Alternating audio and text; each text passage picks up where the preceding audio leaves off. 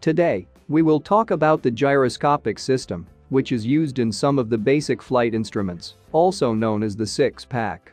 As we know from previous videos, the airspeed indicator, the altimeter, and the vertical speed indicator use air pressure to give their indications by means of the pitot static system.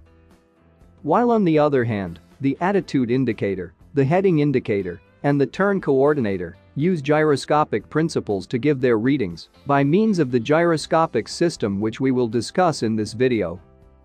With this in mind, we must say that each of these instruments has its own internal gyroscope, specially arranged to measure a certain parameter. But before we go into detail with each one, let's see what a gyroscope actually is. A gyroscope, often abbreviated as a gyro, is any symmetrical body rotating at a speed sufficient to experience the gyroscopic effects. This is a very basic description. Since according to this, we could say that a bicycle wheel, a propeller, or a dedicated gyro are all examples of gyroscopes. As we can see then, the design of a gyro can vary greatly depending on its use and application. However, they all have some components and characteristics in common. In essence, every gyroscope is composed of a rotor that spins at a high speed, the spin axis of the rotor, one or more gimbals, and the frame that supports the gyro. This particular design allows the gyro to have freedom of movement on all three axes, and therefore it is known as a free gyro. Now, when the rotor is not moving, nothing happens, and the gyro behaves like an ordinary object.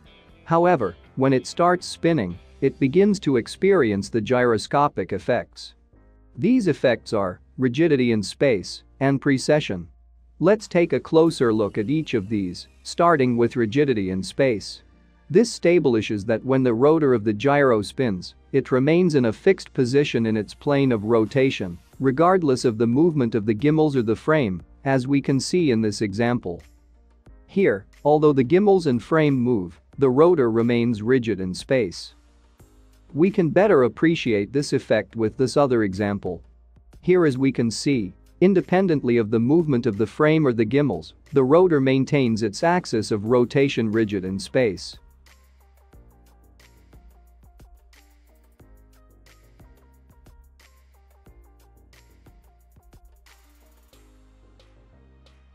Now, the degree of rigidity of the gyroscope is directly proportional to its rotational speed, or RPM, and its moment of inertia.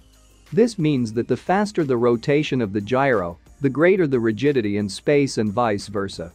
We can even experience this in everyday life when riding a bicycle. Since in this case, if we ride the bicycle at a low speed, the wheels will spin slowly, which means that they will present less rigidity in space, and therefore the bicycle will be less stable. On the other hand, if we ride the bicycle at a higher speed, the wheels will spin faster, and therefore they will present more rigidity in space, making the bicycle more stable. Now, the other factor that affects the rigidity in space is the moment of inertia. Basically, this means that the greater the mass and effective radius of the rotor, the greater the rigidity in space and vice versa. As we can see in this example, the mass of the rotor is concentrated in the outer part. Because if we want to obtain the highest moment of inertia, the mass should be located as far away from the axis of rotation as possible. In other words, the larger and heavier the gyro rotor is, the more rigidity in space it will have. This can also be experienced on a bicycle, because if we ride a bicycle with small wheels, they will present less rigidity in space, and therefore less stability. While if we ride a bicycle with bigger wheels, they will present more rigidity in space, and therefore the bicycle will be more stable. In general terms, we can say that the gyroscopes installed in aircraft instruments spin at about 18,000 RPM, have an effective radius of about 2 centimeters, and are heavy. Therefore, we can expect this type of gyros to have a high rigidity in space. With this being said, let's continue with the other gyroscopic effect. The precession. This establishes that any force applied perpendicularly on the plane of rotation of a gyro will be exerted at 90 degrees in the direction of rotation. This may sound a bit complex so far, but let's take a look at a couple of practical examples. In the right side we have a rotating disc, which will represent the gyro. Now, let's suppose we apply a force at this point. According to the precession effect then, this force will actually be exerted at 90 degrees in the direction of rotation, it is, at this other point, which will cause the disc to tilt in this way. Let's look at another example. Here we have a gyro with its axis of rotation positioned horizontally. Now let's suppose that we apply a force at this point. Due to precession, this force will actually be applied 90 degrees in the direction of rotation. It is, in this other point, which will cause the gyro to tilt this way.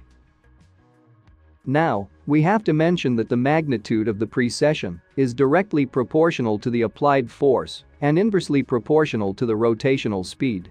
This means that the faster the rotation of the gyro, the smaller the precession and vice versa. And on the other hand, the greater the force applied to the gyro, the greater the precession and vice versa. Up to this point we have already explained what the two main gyroscopic effects are. Now let's see what are the different types of gyroscopes we can find. In essence, gyroscopes can be classified into displacement gyros and rate gyros. And at the same time, displacement gyros can be divided into free gyros and tied gyros, among which we can highlight the earth gyros.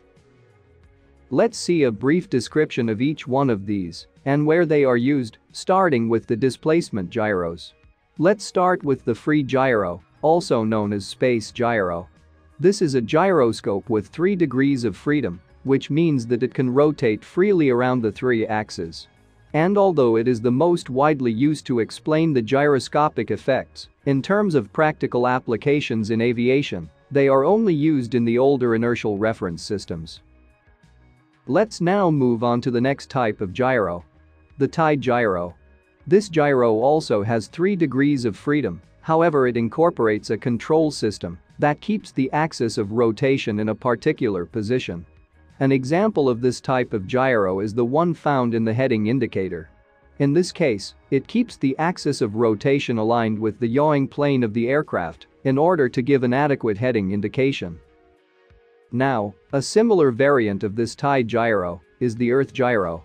The particularity of this gyro is that it incorporates a control system that uses the Earth's gravity to maintain the axis of rotation in a particular position. This type of gyro can be found, for example, in the attitude indicator. In this case, it keeps the axis of rotation perpendicular to the horizon in order to give an adequate attitude indication. With this, we have already seen the displacement gyros. Let's continue with the rate gyros. Basically, a rate gyro only has 2 degrees of freedom, which means that it is restricted in one of the axes. So when it attempts to rotate in the plane that is constrained, the gyroscope will precess, which can be measured by a spring system to obtain the rate of angular variation.